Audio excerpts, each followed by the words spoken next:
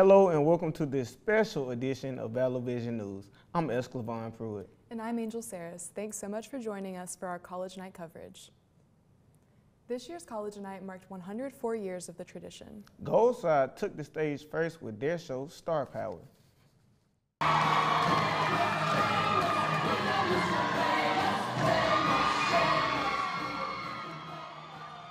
The show told the story of a young singer in her tough journey to stardom. Her parents didn't want her to pursue her dreams because of her sister who left and never came home. She finds out her long-lost sister is actually a famous singer who she looked up to for years. Together, they team up to take down the corrupt music producer who signed both the singers to his label. Purple Side took the stage next. Their show is titled Cryptid Conspiracy, The Lost Episode.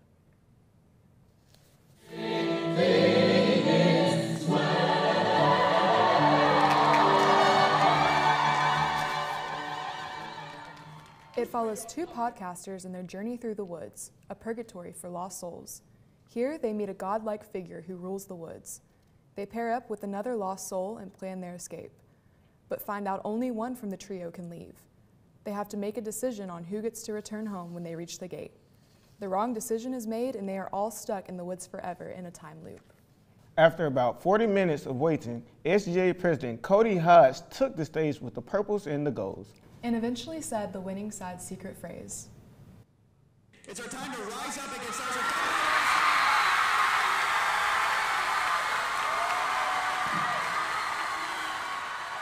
who The winning phrase was, "It's our time to rise." Purple celebrated on stage as special copies of the Alabamian were thrown in the air. This year's PV marks Purple Side's 51st College Night win. During last week's College Night celebrations, the new Mr. and Mrs. Montevallo were announced. Congratulations to our 2023 Mr. Montevallo, Xander Swain, and Mrs. Montevallo, Mary Kate Middlebrook. College Night was dedicated to UM Police Chief Tim Alexander in the UM Department of Public Safety. The SGA president thanked Chief Alexander for all he and the UMPD do to keep our campus safe. Chief Alexander was presented with a plaque during Saturday's intermission. Alexander has served as the police chief since 2018. You can read more about this year's College Night dedication on our website. And we've got more College Night coverage on our social media. Just search for Vallo Vision News on Facebook, Twitter, and Instagram for more highlights from this year's homecoming competition. Still ahead on Vallo Vision News, Purple Side leaders Abigail Houghton and Carly Wilmore join us in the studio to talk about their PV. Our special coverage of College Night 2023 continues when we come back. Create your future as a social media manager, filmmaker, journalist, and so much more with a degree in communication studies and mass communication. Visit montevallo.edu/COFA for more information. You belong at Montevallo. Welcome back to Vallo Vision News. Joining us are the 2023 winning side leaders, Carly Wilmore and Abigail Houghton. What made you guys choose Purple Side when you came in as incoming students? Well, what brought me in was I was a prospective student in 2019, and I saw my first Gold and Purple Side show. And then in that fall of 2019, I had went to both College Night mixers, and I had just really felt, I definitely gravitated more towards Purple Side. And so I think that then I went to the Baby Purples mixer, and I knew that I'd found a home, and I knew that after that I'd made that decision that I am Purple. I auditioned. And then that freshman, that year I was cast in the show, and ever since then I've just always been a Royal Purple. So I actually went to Montevallo High School. So I went to all 4 years to College Night with my mom. And then once I decided to come here, I came in during COVID year. So we did a combined show with Purple and Gold. So I didn't choose a side at that point because I was just trying to feel it out. And I found myself drifting towards Purples, and the people that I was talking to and hanging out were all Purples, and I really enjoyed the energy that they had, and I felt very comfortable. And I used to not talk at all, and I found that I was kind of able to get more comfortable and out of my comfort zone. And I was like, oh, look, this is where I belong. Okay, for this year, it's our time to rise. Why that catchphrase? I would say that Because of COVID, college night definitely, I think, dwindled a little bit. Not as many people were getting involved, and I think we were like, this is our year. Like, this is our year to make college night impactful and big and show that we can do something that's never been done before. And I think that really showed with our show. Like, it's something that I think will continue to be talked about, like, afterwards. And I think it showed, like, Purple Side has gotten a lot bigger this year, and it's gone back to, like, its full capacity. Yeah, piggybacking off of Abigail, I definitely agree with the COVID thing. I think that these incoming freshmen finally experiencing a normal college night after us 2 years having COVID and sickness and not knowing if this tradition is going to continue. So I think that it was a special moment, and with the catchphrase, "It's our time to rise," I think that we did that. And I think that college night as a whole and this tradition as a whole has done that for the new students and the seniors that have gone through the 2 years of pandemic. So this was only the second time that Purple Side has had 2 female leaders. What was that like, getting that win? I mean, I think that the word to describe that is like empowerment. It's, I don't know, I think that with all the things that Abigail and I have accomplished, I feel like worked also as a team, as 2 people that didn't really know each other at first, and two people who have grown together, have learned so much together, have learned about this tradition, this side, and for people to look up to us. And hopefully we have made impacts on people. And but yeah, I think that the overall word is like the empowerment of 2 female leaders. I think it shows that you can really do anything. Like, if you set your mind to it, you can accomplish so many things, and that, yeah. You just, I don't know, I think it's crazy to think that when I was a freshman, I never thought I would be in this position, but it's the fact that our side, like, holds us up and is like, you can do it. We can have 2 female leaders and accomplish something that's never been done before. Okay, Carly, with this being your last year as a Royal Purple, how does this win feel compared to the victory back in 2020? Oh, it's near and dear to my heart. I think that it feels 2 different ways, just because the first victory that I'd felt as a freshman, I didn't really know what the catchphrase was. Like, I mean, I knew it on that Saturday night, but like, I feel like I was just a freshman that has just figured out this game. And then when we had won freshman year, like, I think that I'd finally felt like this is why people come back. This is why we carry on this amazing tradition.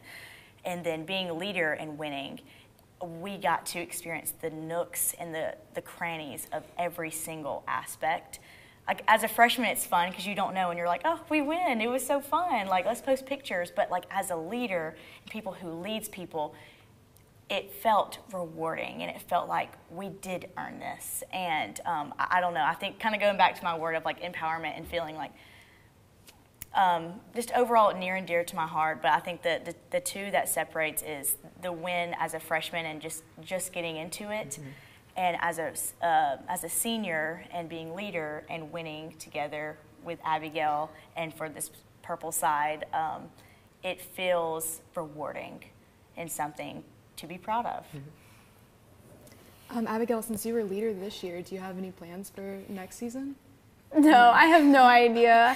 I think right now I'm just enjoying my time, especially at Carly, just trying to enjoy the win and enjoy being a part of Purple Side, and just kind of relishing in the fact that we put something on that stage.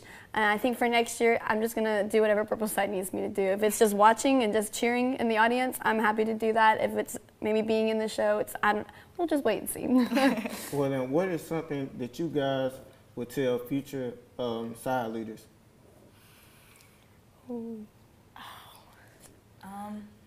I would say being adaptable. I think you don't really realize it, but being a leader is just realizing that there's just gonna be things that you cannot control. And I love control, so that was really hard for me to learn that, like, sometimes you just gotta go with it, go with the flow, and know that things are going to be okay and you're going to get through it, and to also lean on your co-leader. Like, that is why you have there's 2 leaders, because you can't do it alone. And I think realizing that you need to communicate, talk, and be there for each other. I think be willing to be okay with change, because this game is ever changing. The people that come in is ever changing. People graduate and they leave, but there's people that come in and take over. It's like we have to be okay with change. And I think that it's something that we had to learn as well. I think that any leader can finally, or I'm sure have said, like, I had to be okay with change.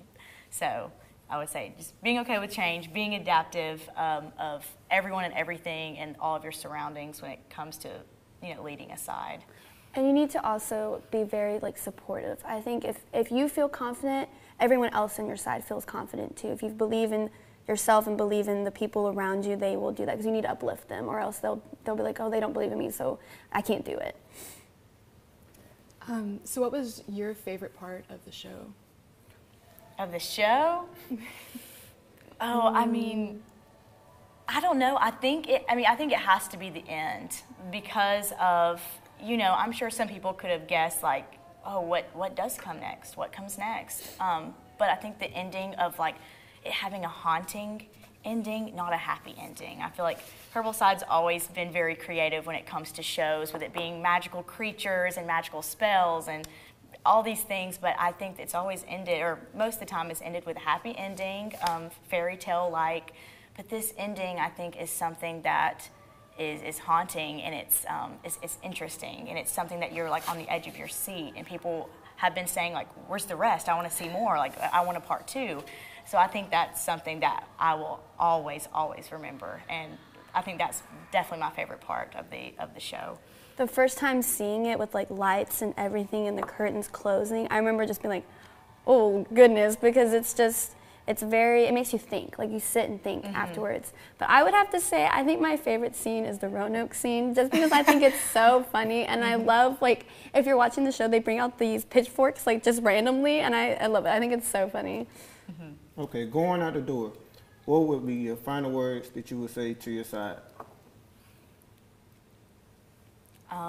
I would say stick together and stay with these people, because these are your people. Whether it's yes, it's for these 4 years, but I feel like it will always be your people for forever, because this is, as this homecoming tradition, people come back, and it's, I don't know, I feel like just remembering that these are the people that you've spent so much time getting to know.